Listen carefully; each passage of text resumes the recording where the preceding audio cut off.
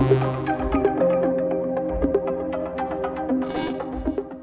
hi, thank you all for coming after lunch on the second day. I'm very happy to have you today. So thank you for coming for my presentation, Checkmate Using Game Theory to Study the Evolution of Ransomware. This is going to be a presentation about my preliminary results from my doctoral research. So, okay, where is this? Okay, perfect. So who am I? Well, I mean, Sarah described me pretty well. I'm a PhD candidate full-time, but I also work at Hitachi Systems Security full-time as a CTI analyst. I enjoyed reading a lot, boxing way too much, and growing potatoes on my balcony. And above all, I'm also a crazy cat mom, so this is my little one. His name is Mr. Darcy, and he's pure evil. Don't get fooled by this face.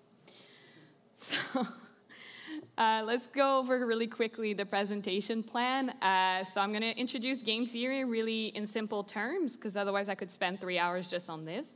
I'm going to discuss the reality of the cyber battles against ransomware, because this was something that I didn't anticipate until I started in the industry, and that really impacted my research. Then I'll present the research methodology and the sample.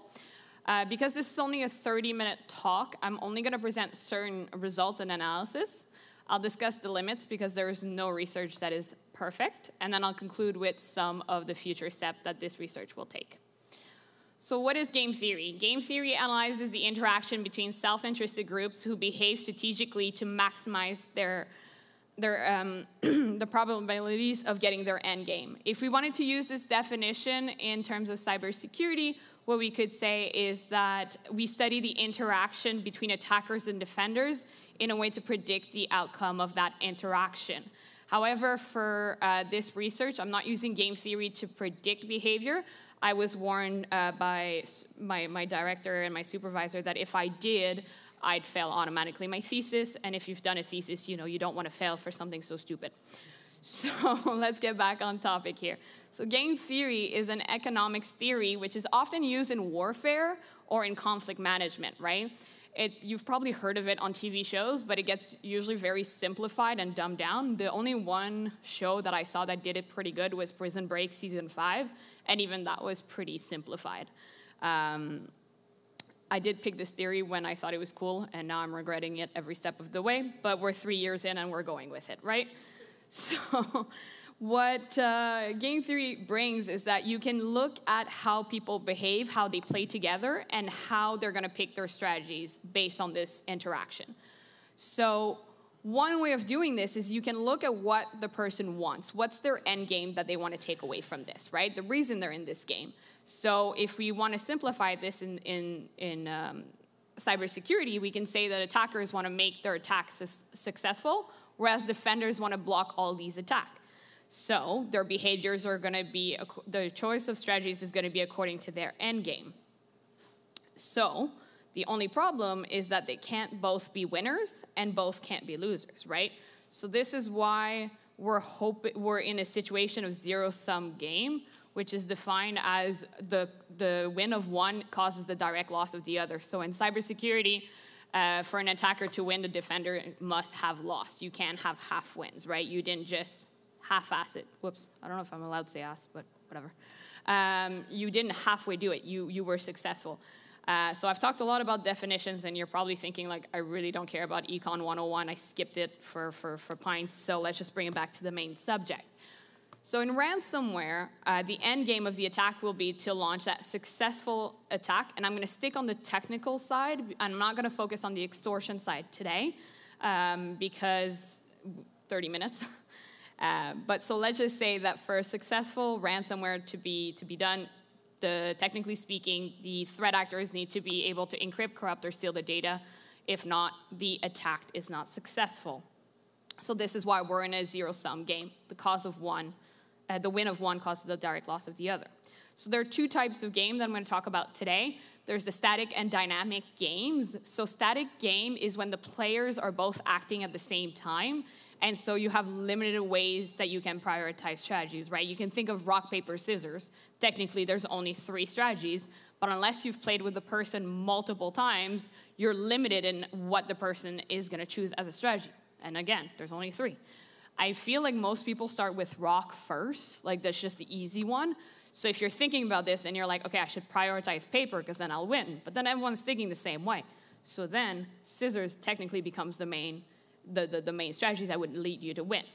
But if you haven't played this person before, you're still kind of guessing, and you have 1/3 of a chance to be right.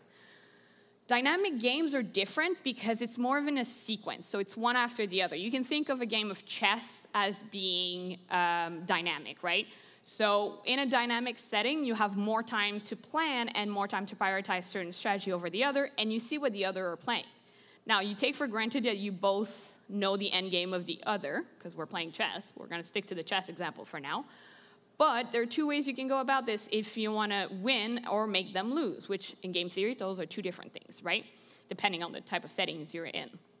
So if player 1 does not want player 2 to win, player 1 can decide to take strategies that would block the other player or take strategies that will make them win. So in a sequence, in a dynamic setting, you have a lot more opportunities to learn from your partner and dictate how you want to either maybe push them into a corner or make yourself get ahead of the game. See, when I first started this research, I thought cybersecurity was a clean-cut dynamic setting, and well, I was wrong. So let's figure out why I was wrong. So the reality of cyber battle, I started this research over 3 years ago now. And when I did, I wasn't working in the industry. I wasn't at Hitachi yet. And I got hit with a brick when I started working in the industry because the reality was so not the pink bubble that academia can be in research, right? I got thrown into a war zone of just there are attacks everywhere. There's one defense team. This is not, the rules of engagements are just not there.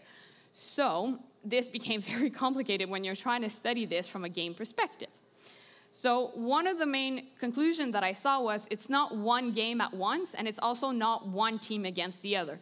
It's more a bunch of different attackers team versus one team of defenders. So if we're going to take a sports metaphor, it's kind of like if the Abs are playing against Toronto, Ottawa, Vegas, and Washington all at once on the same ice. Now, none of these teams represent the same level of threats, but you still kind of have to deal with them all. And yes, if you know the dig, you know the dig. That's all I'll say. So here's the problem with game theory with this in research, is that it's very difficult to reconcile the fact that you're supposed to be one player against one player. And one player can be a team of players, by the way, just in case I didn't mention it. And then the other problem is that the weight of winning is no longer the same because the teams aren't the same. So for threat actor groups to win, they need to hit one place at the right time with the right tool or the right exploit or whatever to win. It's a little bit more complicated than that, but we'll simplify it for now.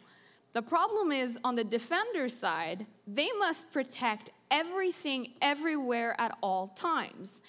And that's just not the same weight, because for those who work in on the blue teams or defender sides, you know that you always get surprised of things that you didn't know were connected on your attack surface. Like that random printer that's still admin from 10 years ago, that they didn't put it on the sheet and you didn't know existed until it was too late. I see some of you laughing because you know it happens, right? So now the thing is, we're in a situation where defenders are just set to lose at all times. And now, I didn't really like that, and I decided to try to do something about it, which was kind of my downfall. But we'll talk about that.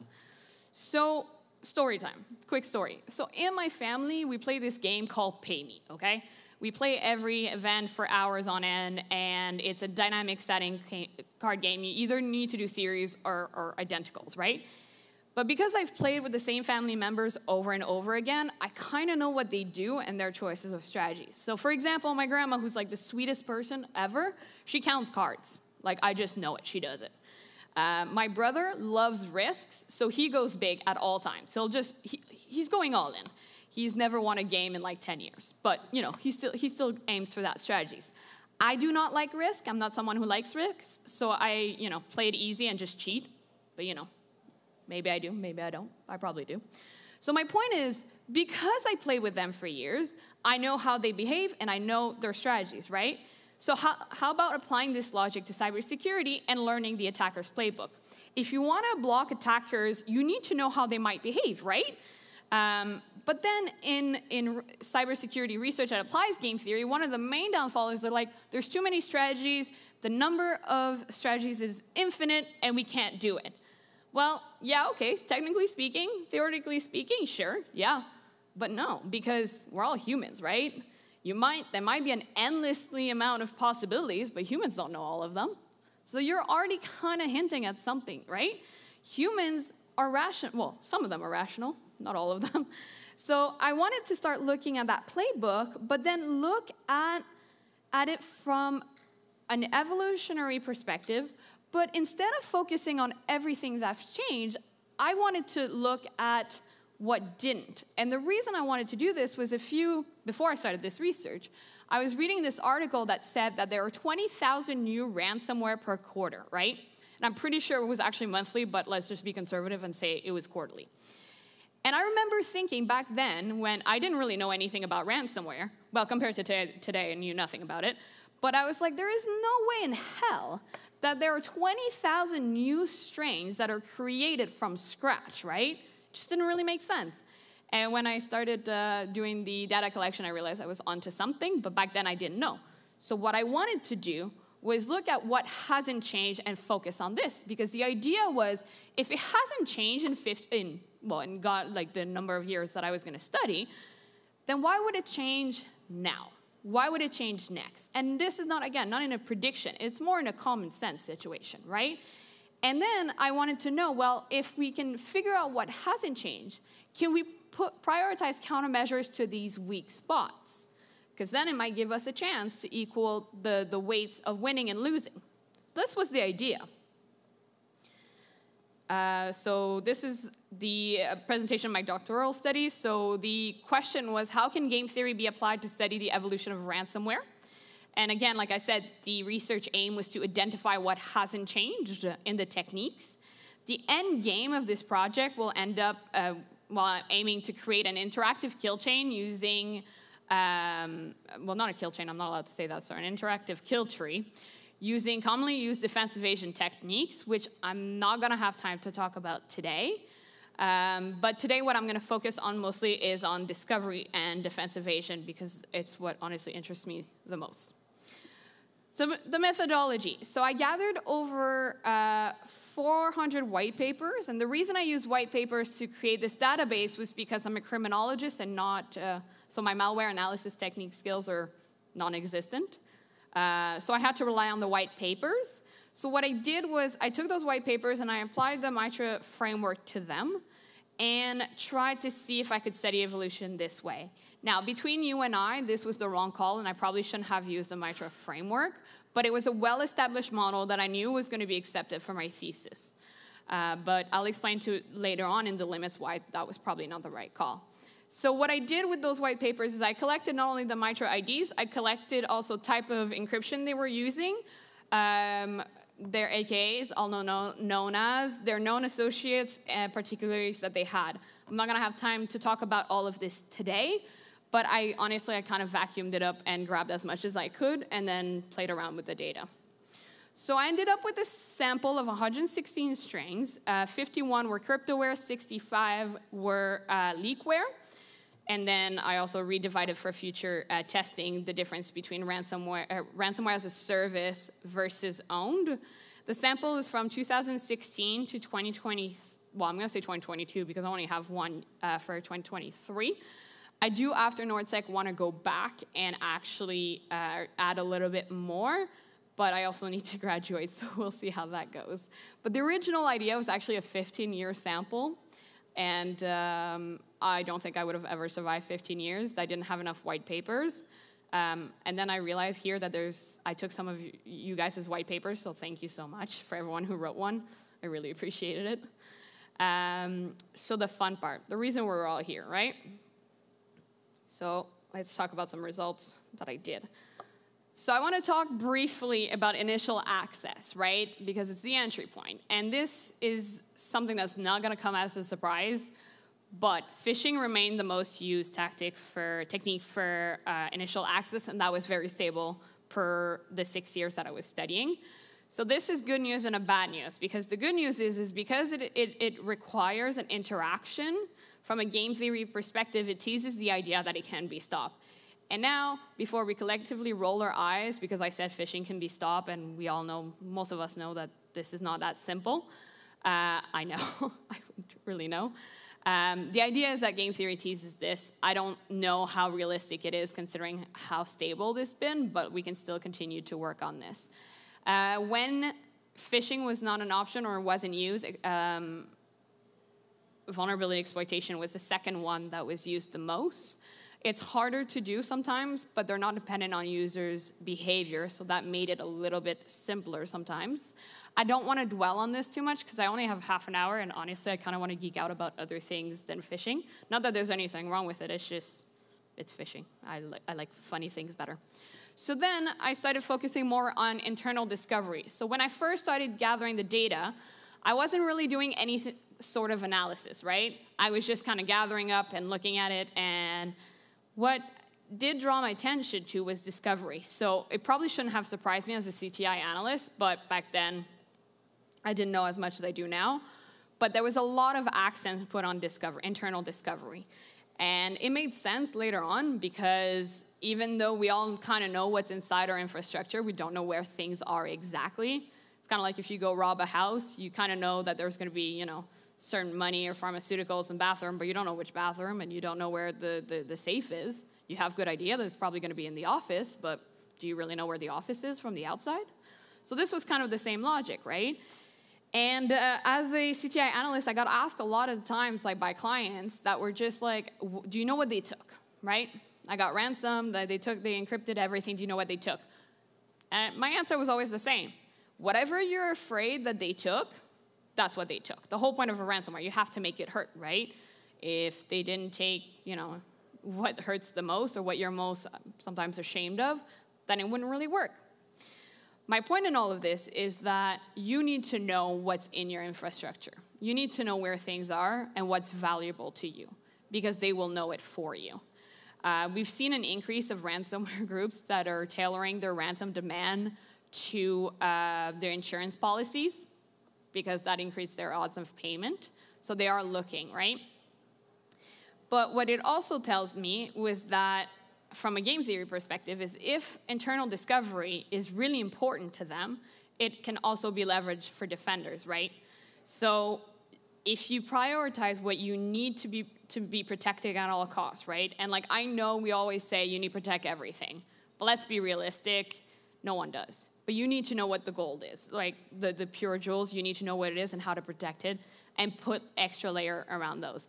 And as a by the way, your employees' data falls under that category, please, for all of the employees.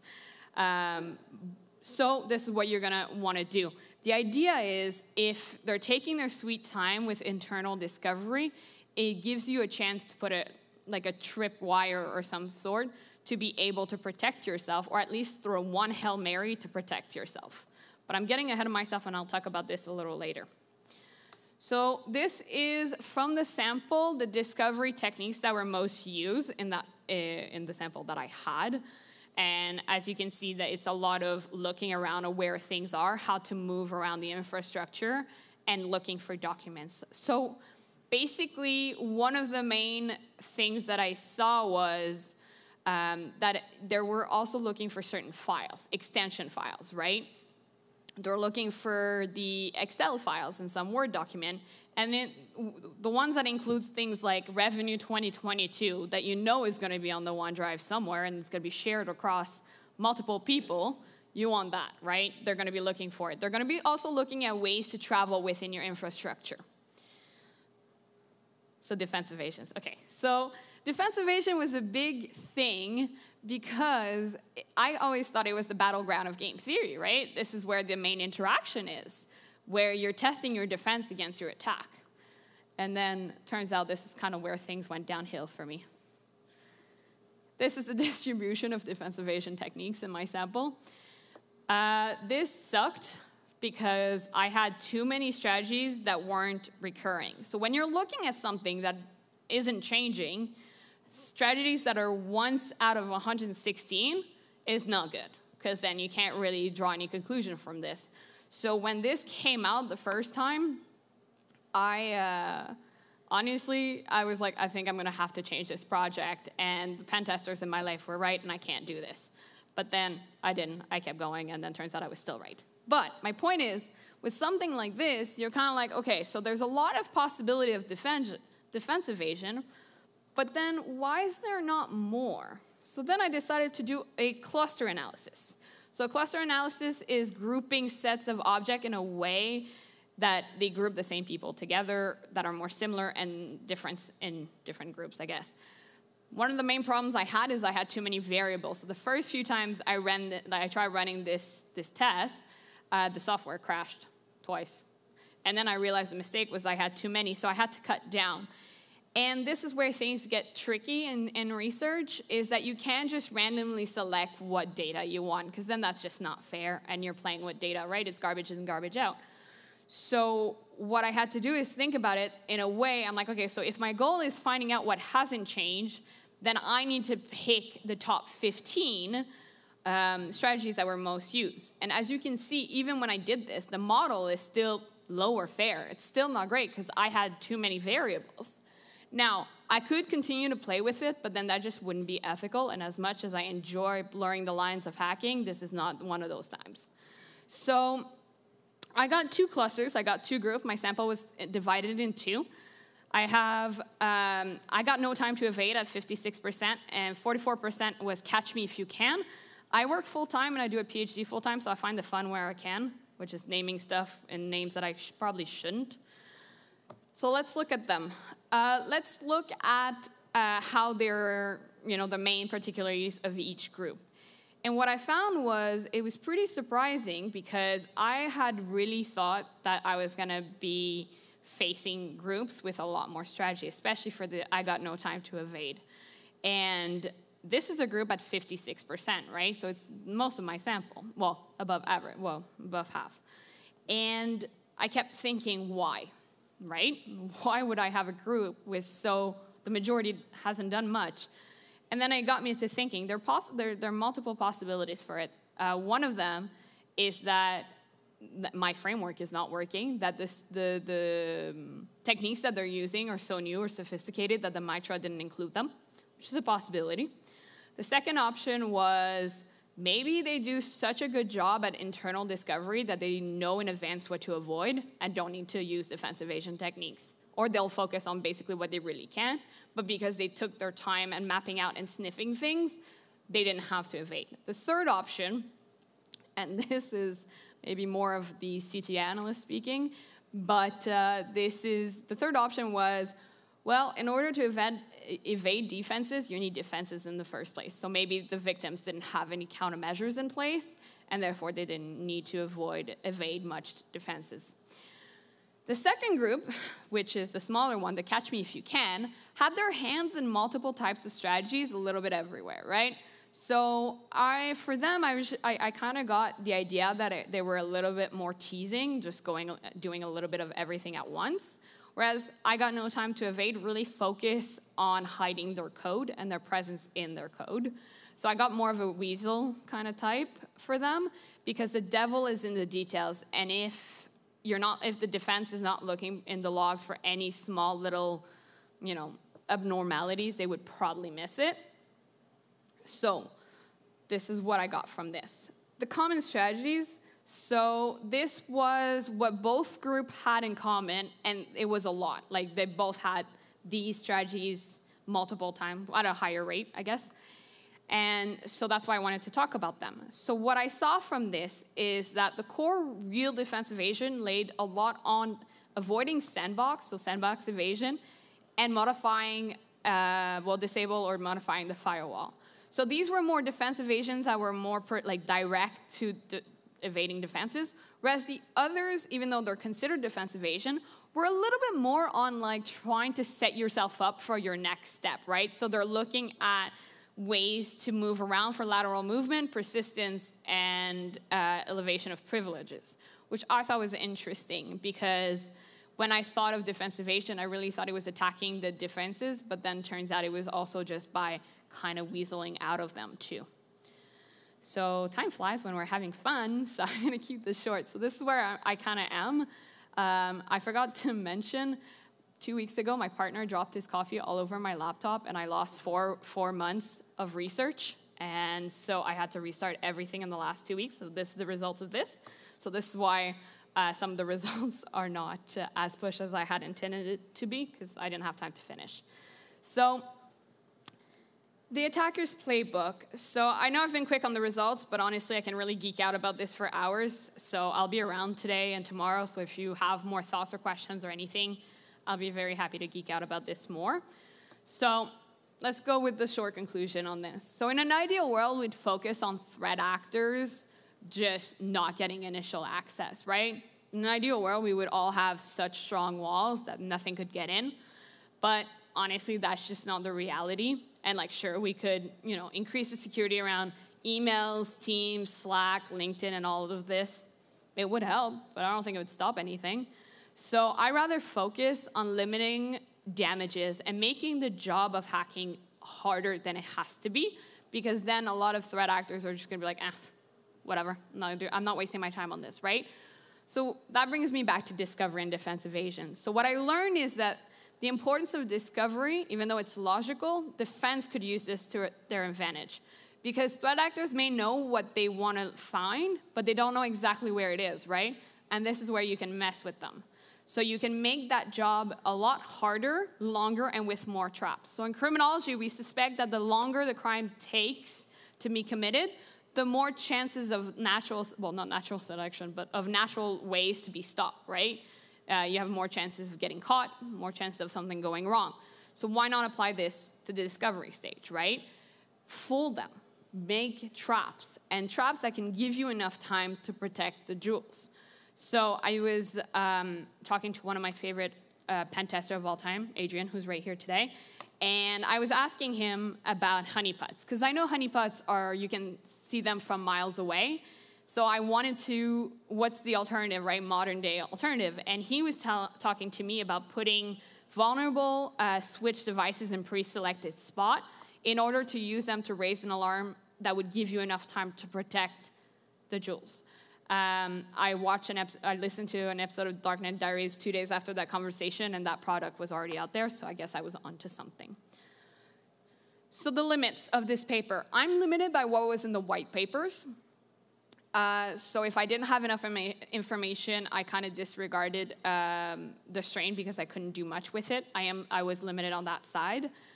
Ransomware are customizable, and they do change depending on their target.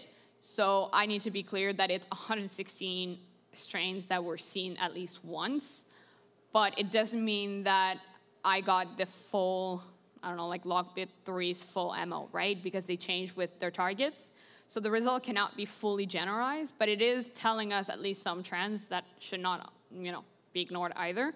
The MITRE framework is great, but when you're trying to analyze it for evolution, the newer papers included a lot of strategies that were not in the MITRE framework that I had to add in myself, which then became kind of a problem.